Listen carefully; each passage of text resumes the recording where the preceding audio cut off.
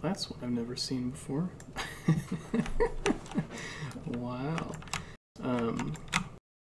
So I've been looking at something called physical animation, which basically involves taking a regular animation blueprint in Unreal Engine, where you've got idle animation,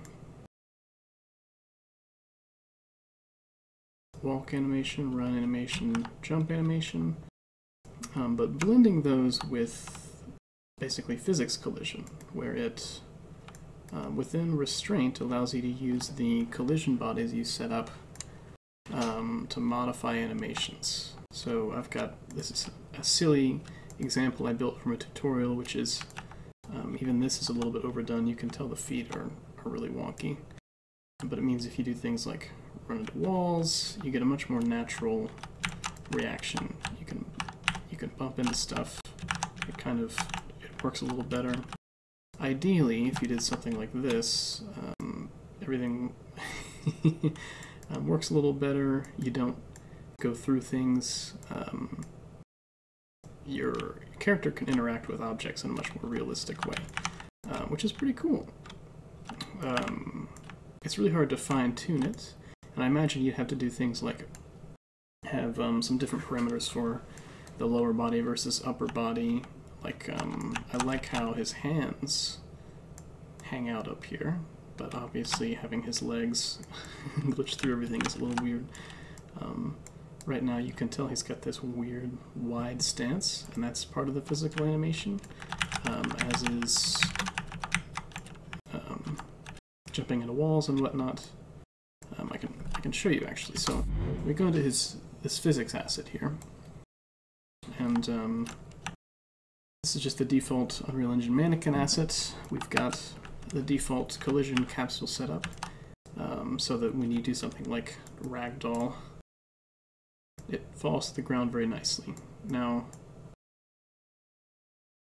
you might have noticed that that was not very nice.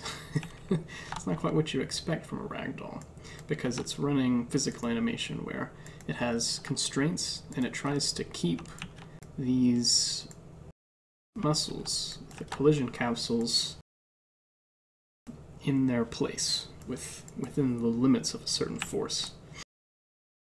So I can change what's called the animation profile to none, which means he has no physical animation attached. And now when I simulate, he just ragdolls to the floor. I can throw him around. But interestingly, you can do this physical animation profile and edit it down here.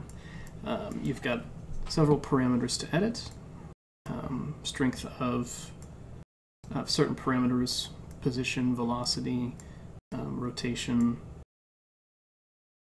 maximum forces it can apply. Local simulation means, well, exactly what it sounds like, whether it's using global or local space. If I set it to local, well, things are going to get a little bit crazy when I hit play. This is getting out of bed in the morning simulator. It looks a little something like this.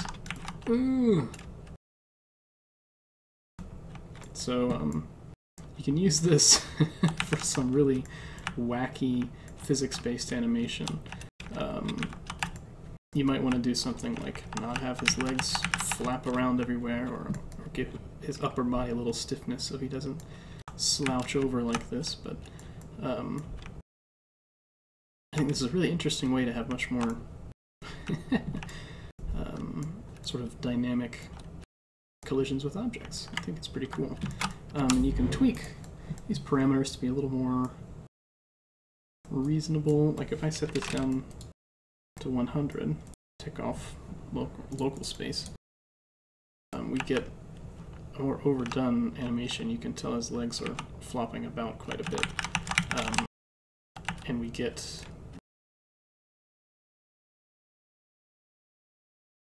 his feet a little bit glitchier because the desire for them to be flat is not as strong. And so when they land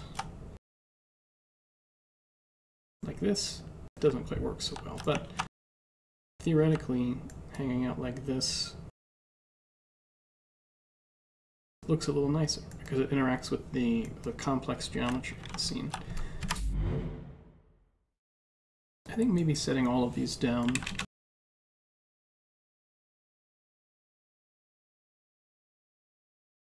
Oh, those are where the strengths, not the... Now I am a lovely ballerina. Whee! Ah. Okay, this is pretty goofy. But it could make for some fun effects. One more thing. Kind of crank all of these up.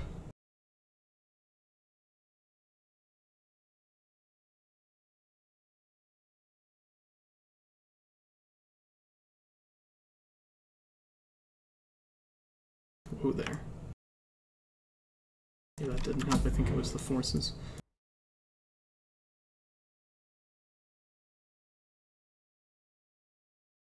Now we're getting motion blur, which I need to turn off. But so, adjusting this profile, adjusting which capsules are affected by physical animation. I think for a third-person sort of game, or any game where characters, anything with an animation interacts with scenery, I think it can make for really dynamic interactions.